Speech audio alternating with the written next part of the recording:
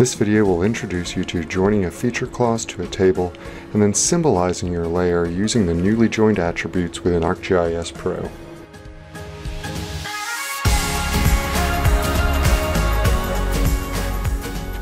Starting off in ArcGIS Pro and moving over to the catalog, we see that I've got a geodatabase containing a soils feature class representing soil polygons for Addison County, and then an attribute table containing the top 20 soil attributes for the state of Vermont.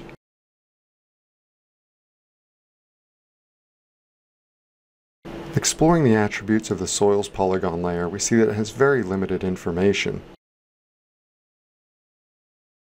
It has the standard object ID, shape, shape length, and shape area fields we would expect of all polygon feature classes, and then it has an additional attribute field, MUID, which was added by the NRCS, the Natural Resource Conservation Service, the creators of the dataset. The top 20 attribute field also has a unique identifier, the object ID field, but no shape length or shape area fields because it's not geospatial data. It does have a whole host of other attributes which have been created by NRCS. The top 20 soils attribute table is extremely rich with soils information. It also contains the MUID field.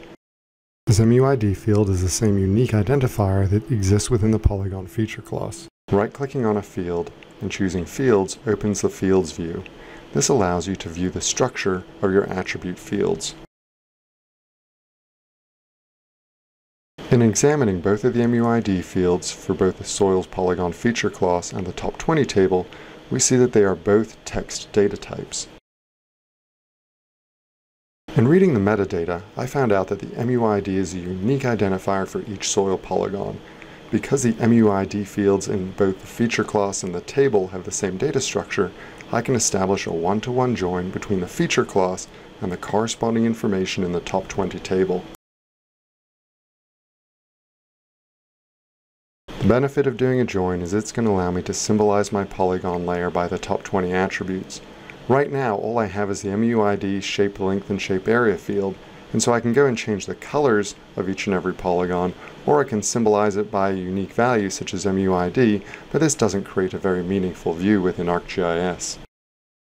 Because we have a match between the MUID field in both attribute tables, we can join the MUID field in the feature class to the MUID field in the top 20 table. To do this, we right-click on the feature class, go to Joins and Relates, and choose Add Join. This will launch the Add Join geoprocessing tool. We'll set the parameters to specify that we're joining the MUID field from the polygon feature class to the MUID field from the top 20 soils table.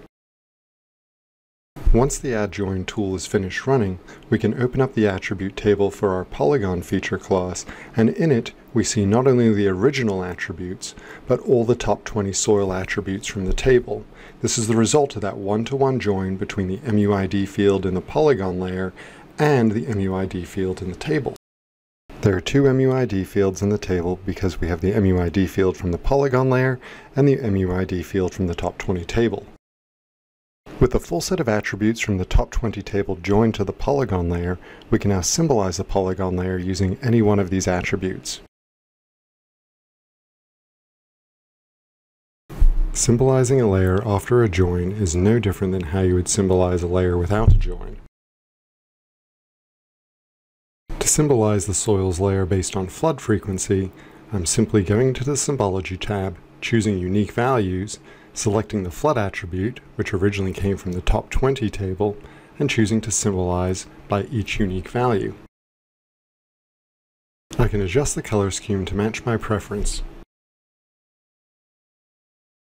Just like we saw when we opened up the attribute table after the join, clicking on an individual polygon pulls up all of the attributes from the original polygon layer in addition to the associated ones from the top 20 table.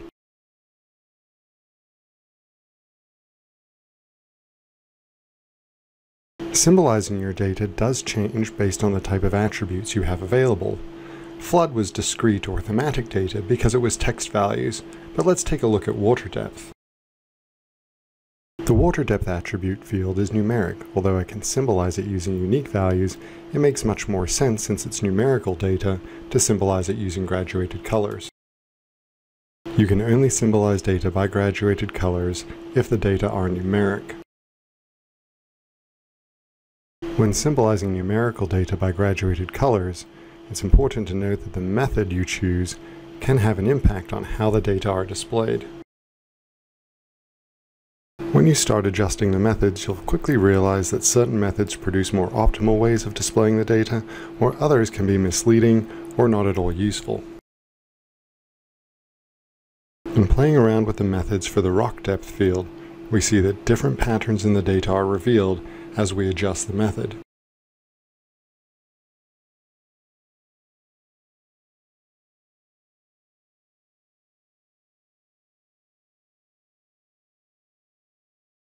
ArcGIS has some excellent color schemes, but you can manually go in and change the colors for each unique value. You see me doing this here for the flood attribute, so that areas that are flooded more frequently appear red, and areas that are flooded not at all appear green. Here's another example of customizing the symbology. I'm using graduated colors to symbolize rock depth, but I'd like to get rid of the polygon outline so that my data are more easily interpretable when zoomed out. I'm going in and adjusting the symbol settings for all values so that there's no longer a polygon outline.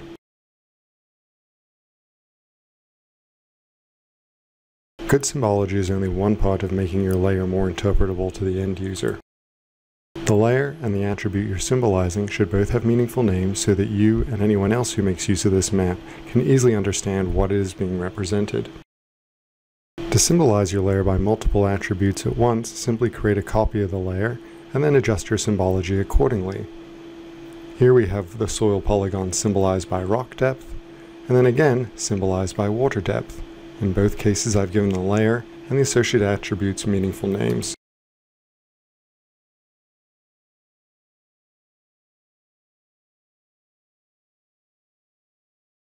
In this video we showed you how to join a polygon feature class to an associated table that had a one-to-one matching attribute, and then symbolize that polygon layer using the attributes from the join table. Keep in mind that a join created using the Add Join geoprocessing tool is temporary. It only exists within the ArcGIS Pro project. Closing the project without saving will mean that your join is gone. Both the feature class and the separate attribute table in this example maintain their own separate attribute fields.